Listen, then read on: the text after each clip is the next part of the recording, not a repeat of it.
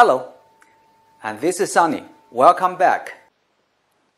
In last video, we talked about PCM, pulse code modulation, a method used to convert analog signals such as a telephone call to digital signals.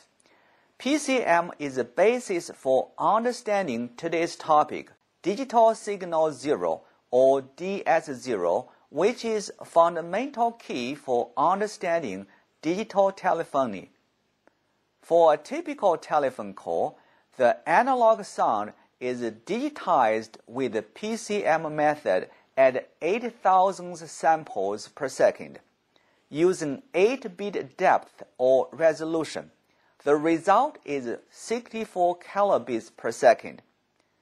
This digital signal rate, known as DS0, makes up the base digital unit of the telephone system. Each analog voice call gets converted into a DS0 signal at the central office of the PSTN, or Public Switched Telephone Network. The DS0 rate also forms the basis for T-carrier, E-carrier, SONET, or SDH, which we will talk about in a separate video. Here is the table of 4 common types of T-carrier and E-carrier lines. In T1 line, there are 24 channels and each channel handles 1 DS0. 24 times 64 kilobits per second, thus T1 line maximum data throughput is about 1.5 megabits per second. In T3 line, there are 672 channels, or it consists of 28 T1 lines. Thus, T3 line maximum data throughput is about 45 megabits per second. T-carrier technologies are used in North America and Asia. In some other regions, like in Europe, a similar technology, E-carrier, is used instead.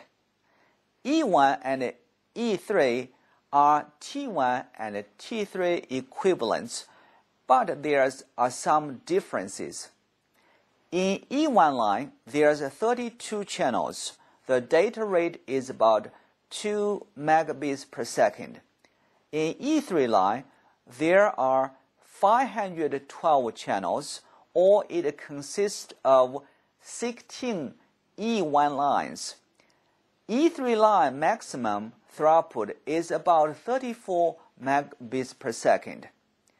When you calculate this data throughput rates with your calculator, you might find the math is wrong because they are not exactly number you expect.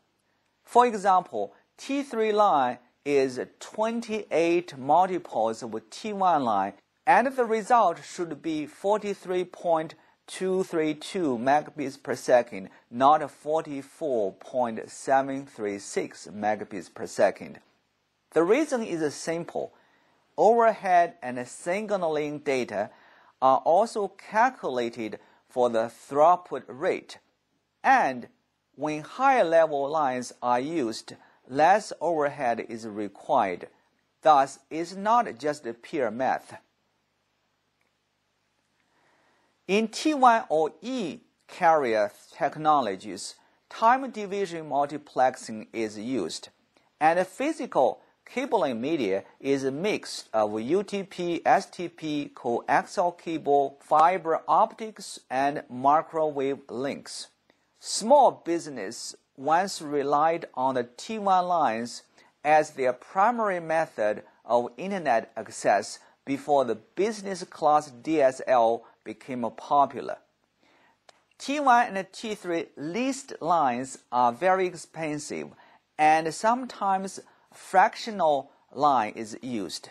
Even so, they are not suitable for residential users, especially there's many other high-speed options available.